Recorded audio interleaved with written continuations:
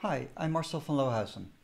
Today I'm talking about my experiences with large-scale configuration at Google and how unification can help solve many of the known issues we've encountered. So a bit about me. After finishing my PhD in parallel natural language parsing, I joined an NLP startup called YY. The things I learned there were quite influential for how I approach configuration later on at Google. So in Google, I started on the search quality team, which was responsible for search ranking. So due to some work I did there, I ended up on the founding team of Borg. So as you may know, Borg inspired later the development of Kubernetes. So on the Borg team, I was responsible for the creation of BCL and GCL configuration languages, and also Borg config, which is the orchestration tooling around Borg. So after a while, I ended up working on the Go team. Towards the end of my stay on the Go team, I started developing Q, which I'll cover later in this talk. So partly related to this work, I ended my Google career doing research on configuration-related outages. So I recently left Google to work on Q full-time. So a bit more on how Q came about. So Q is directly influenced by Lingo. Lingo I used at the previous company, and Lingo is a logic programming system based on graph unification of typed feature structures. It itself was designed as a reaction to Prolog to take a more declarative approach and address some of the challenges of engineering large-scale grammars. So the beauty of this declarative approach really also shaped my thinking for configuration-related projects I worked on at Google later on. So the first one of these was WQ servers. My first ranking experiments were rather resource hungry and I needed beefier test machines. So we had a pool of about 1,000 machines for batch processing sitting idle. There was no MapReduce yet. So I ended up developing a rapid prototyping system that could map the entire search engine to this pool of homogeneous machines. So this started looking a lot like Borg and Kubernetes, and it was a lot easier to use than the existing test setup. And soon it was actually used by teams to do beta launches, which is a bit scary. So because of this work, I ended up on the founding team of Borg. So there was no doubt that we should continue this declarative approach for deployment. So this resulted in the development of BCL and later GCL, which is still by far the most used configuration language at Google. Now, I had the idea of using something like typed feature structures for GCL, but due to various bad choices, however, we ended up breaking some of the key properties of graph unification early on. We'll get back to that later. So granted, we didn't really know whether cloud configuration would look at all like configuring a grammar, but by hindsight though, we can observe that large cloud configuration often shares a striking similarity, namely that there's lots of regularity and lots of irregular exceptions within that regularity. So after observing all the issues arising with GCL and realizing the similarity, I started thinking what would have happened if we had stuck with the type feature structure approach. So my conclusion was that this initial idea really would have prevented these issues. So this prompted me to work on Q, use graph unification, and to learn from the lessons of GCL of what not to do. So what are the lessons learned from GCL? So it's good to take a step back. Why DSL in the first place? So Mike Hadler wrote this fascinating blog about the evolution of configurations within organizations. So basically, configuration values start out being hard-coded in binaries. So this is inflexible. So at some point they get pulled out and controlled with like a YAML file. So then this is rather inflexible. So people have these sort of tooling around it, like rules engines to manage these. So from experience though, it's a good idea to have configuration managed by the same version control system as code. So because of this and various other limitations, one might get the idea to develop a DSL to address these issues. So initially this often works well and people are really happy, but then something starts to happen. So the DSLs tend to get more complex over time to handle more complex cases because also the configurations tend to get more complex. And at some point it gets so complex that they kind of started looking like programming languages. And then people are thinking like, well, if it looks and behaves like a programming language anyway, why don't we just use known programming languages to solve the problem? So another trend that you will see is the trend towards no configuration. So to say, okay, it's better actually to get rid of configuration altogether because none of these solutions really work. So in general, it's a really good idea to get rid of configuration where you can. But in general, this configuration just comes back then at a higher level, or there's always some configuration left, and as system gets more complex, ultimately you still have a lot of configuration to deal with. So you're then back to this configuration complexity clock. So the question is now, what's the best place to be? So I would say that 9 o'clock is the best place to be. So simple DSL, if you will. So at Google, though, we see the sentiment of going back towards 12 o'clock. So where did GCL fail? So even before GCL, I would say we had enough practice to know what is a good set of requirements. So my hypothesis now that DSLs often fail here because they fail to meet the requirements and address the actual needs of a configuration language. So the goal is now to find a DSL that does meet these requirements. So let's look at what went wrong with GCL. So the two most important initial requirements based on the experience with the babysitter, which was the production system used at Google before Borg, were don't do complex computation in configuration and do not use more than one layer of overrides. So the basic idea is that it should always be easy to see where configuration values are coming from. So why is this important? So take a look at this diagram. So the vertical axis indicates how easy it is to write a language, and the horizontal axis indicates how easy it is to read a certain language. So for scripting, it's important to crank things out quickly, so you often focus on writability, keeping it nice, short, and compact. It's often written by a single person, and hopefully things will either keep simple or the script will be thrown away pretty soon. So a programming language you use more if you're working in a large team or if the project is more sizable and needs to last longer. Because one person needs to read what another person wrote, and so you really want to value maintainability and readability even at the expense of writability. So for configuration languages, these requirements are actually more strict than for programming languages. So often configurations are modified in situations of distress, like for example in case of an outage. But more importantly, they're often also then modified by people that did not write the original configuration.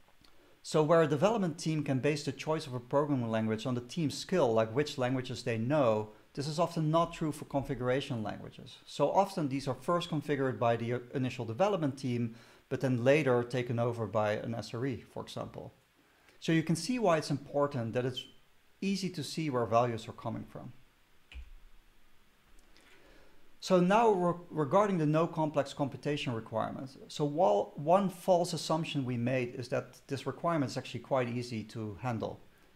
So if you need computation, just define some higher level configuration values, pass these to a binary, and then expand them there into whatever complex computation you need to do. So we as Google have control over all the binaries, was the idea, so that should be doable. So in practice, people still wanted to compute at the configuration layer. So the problem is that the users of the binary are often not the people that maintain the binary, so there is some friction there. So there might also be a different release cadence, or people might want to configure a service, for example. But GCL didn't allow it, the computation, so it's somebody else's problem to deal with this, right? Well, not until we added Lambda. So users had this often legitimate issue where they had, for example, repeated expressions like regular expressions or some other expressions within a configuration file, which was cumbersome to repeat. So they wanted to have some kind of macro functionality. So for this, we introduced lambdas. So of course, lambdas were way more powerful than just solving this particular case. And it allowed to break the no complex computation rule quite easily. So people actually implemented the Turing machine in it, sorting algorithms on top of this Turing machine, Mandelbrot generators, and all that stuff. So an important lesson here is that always carefully consider the impact of a language feature on the overall ecosystem when you intend to add it. But worse, it also gave rise to a different pattern that's often considered to be an anti-pattern for configuration, namely parametrization. So while lambdas can be used to compute values, they can just as well be used to create objects, or tuples, how they were called in GCL. So this allowed people to create parameterized objects or abstractions, if you will. So abstractions can be quite useful. They can protect users from abuse. They can allow interfacing with different backends. And they can make things more compact and hide details, right? But ultimately, a configuration is often defined in terms of an API. And so sooner or later, users will want to add other features of this API. So what you will see is that the number of parameters in this abstraction is being ever increasing to the point it's about just as complex as the API. So this is not a good situation to be in. So one other desired property added later by Rob Pike is that one should use composition instead of overrides. So due to some unfortunate choices and miscommunication, graph unification was already ruled out early, and we were using these simple one-layered overrides. And because of this, we could not find any really good way to do this composition properly. So we had these overrides. Then also inheritance was a natural extension to these overrides. So when users needed more complex way of composing things or combining things, the pressure to start using inheritance was pretty high. So it was argued actually that inheritance is simpler as it is more familiar to programmers already. So this is actually misguided, as we'll see later. So later we tried to add graph unification like composition to GCL through the plus operator, but by this time the desirable mathematical properties were already broken. So by hindsight though, allowing inheritance gave rise to the largest source of complexity in configuration. In other words, it really makes it hard to see where our values are coming from. So other failures of GCL. So GCL also focused too much on the data templating and generation aspect and too little on validation. So for programming languages, you need types for type safety, but for configuration languages, you need something more fine-grained, like constraints. So GCL supported constraints in the form of assertions. They allow for fine-grained checks, but they're kind of clunky. They're compositional, but clunky. So, you know, they're not very easy to deal with. So also another disadvantage is that GCL could not catch typos in fields, which is a common source for errors. Then also for template writers, it was too easy for users to override best practices. I mean, there was a way to add the final keyword to basically prevent users from overriding certain things, but it was too easy to forget and also wasn't fine-grained enough. So another issue was not allowing cycles. So for template writers, this can be a real nuisance also. So if you have two fields that can be expressed in terms of each other, now template writers had to guess which one a user will want to fill out first, but you could not do both, right? So there also were some software engineering challenges related to cycles, where a cycle could be introduced across configurations managed by multiple teams, where it then wasn't clear which team would be responsible for breaking that cycle. So this was maybe perhaps not so common, but it was a thing and a problem. So given all this, let's take a look at this other system, Lingo, on which Q is based, which did not seem to have these issues, even for very large configurations. So for this, let's look at unification in particular. So let's get a feel for the difference. So suppose we want to create a class cat, and we already have a class dog, right? What we can do then with inheritance is say, okay, we'll create a cat by taking dog and we're making the nose dry instead of wet and making the cat meow instead of bark. So with unification, which does not have overrides, you're actually forced to introduce a new class called mammals from which both cat and dog are derived. Now, any non-computer scientist would say that this left approach is insane, right? And most people would think the right approach is more natural and the way to go. Now, obviously, you can take this right-hand side approach and use that in inheritance as well, right? But in practice, the left-hand approach is actually quite common in GCL. And what's behind that probably is that a taxonomy of configuration is often not as clear in people's head as the taxonomy for mammals. So another way to say this is actually the reason why it's sometimes also harder to write Q or use unification versus inheritance, because it forces you to think about the structure up front. So this is generally a good thing and really helps maintainability, but it's an important thing to know. So more importantly though, the use of inheritance broke some important mathematical properties that are really useful in configuration. And once you break these properties, you cannot get them back.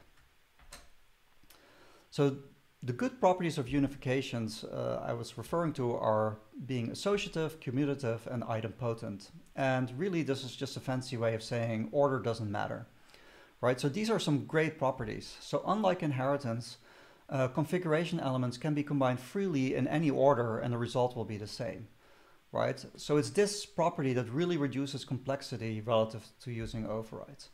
So it also fits in well with the cross-cutting nature of configuration, as we'll see later, and it enables aspect-oriented programming.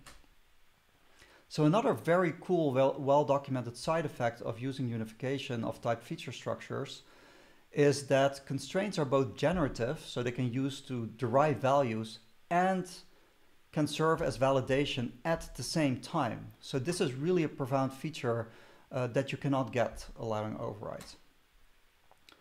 So now let's see how all of this is used in Q. One very important property of Q is that types are values. So both types and values are placed in this partial order, a lattice more specifically. So it ends up being constraint-based, it's aspect-oriented, it's composable the way Rob Pike meant it to be. And it also has default values to allow for this one level of overrides. So it's a very different mechanism, but it serves that purpose. Now, you can think of Q as a typed JSON spreadsheet where each cell in the tree can have values, derived values, and constraints. So let's look at some examples. So Q is really just a JSON superset. So on the right-hand side, you see JSON, and on the left-hand side, you see the equivalent value of Q. And you see that Q is really nothing more than syntactic sugar around JSON. But as said, Q also supports types. So on the right-hand side, you see a Go type, and on the left-hand side, you see the equivalent in Q. Now, syntactically, you see there's actually no difference between the value you saw earlier and this type now equivalent in Q. So on the right-hand side, the values are now just identifiers referring to types. So really types are just values in Q. But also constraints are values in Q. So on the right-hand side, again, we see some open API, and on the left-hand side, we see the equivalent in Q. So you can see that Q is a lot more compact. And this is really a consequence of unifying types, constraints, and values into the single concept. And actually, when I need to read OpenAPI or JSON schema, I often translate it to Q first, just because it's more readable. So here we see an example of ordering values, constraints, and types in a lattice. So going from less to more specific from top to bottom. So in the upper band, we see types as you're used to them from programming languages. So in the middle band, we see constraints like number ranges and regular expressions. And then in the lower band, we see concrete or ground values as they're called in logic programming. Now, also entire configurations can be partially ordered in a lattice and are partially ordered in a lattice. So here we see the earlier examples. So at the top, we have our municipality again. Then we add some constraints on that in the forms of large capital, which is an instance of a municipality. And then at the very bottom, we have, like a concrete value, which is in turn an instance of large capital. So you see we go from more specific to less specific, but we can never break the rules of the higher levels. So really you can see that Q not only handles values, but really the whole spectrum of configuration related aspects. So even though these are ordered from more to less specific here, how these things combine in practice is actually pretty arbitrary. So if you look at policy, for instance, they can be used to further constrain types, or to add best practices to existing APIs, or to validate a value. And also, because there's no clear separation or layering, it's really a big benefit if a single system like Q can handle all of these aspects simultaneously. So what do we mean with aspect orientation? So Q's aspect orientation can be explained by considering Q as being a generalization of JSON. And by that I mean not just a syntax, but also by its semantics. So consider this object. So any JSON file can really be represented as a sequence of path value pairs, where you have tuples of leaf values and the paths that lead to these leaf values. So in Q, you can actually represent this. And what you see here is legal Q and equivalent to the above. So unification will take care of making this equivalent. Now a further generalization, what we do in Q and what we saw before, is that instead of concrete values, we can also have types or constraints. But it goes further than that. Instead of having a single path, we can actually create groups of paths by defining patterns of paths. So for this example, let's assume that we want to require that each name field starts with a capital letter. So in this case, instead of repeating the constraint for each field, we can just match all fields within person that ends with name and insert a constraint. So for those of you familiar with aspect-oriented programming, so the path pattern here is the point cut and the constraint is the advice. So let's see how Q solves these issues we identified earlier in practice. So Q provides a solution to the no complex computation dilemma. So it does so by supporting composable workflows in the Q tooling layer. So consider you have this configuration and then also a workflow with nodes like declaratively specified that describe how to call some code defined elsewhere, not in Q, using a part of the configuration as input. Then the result of that computation is injected back into the configuration, making it more specific.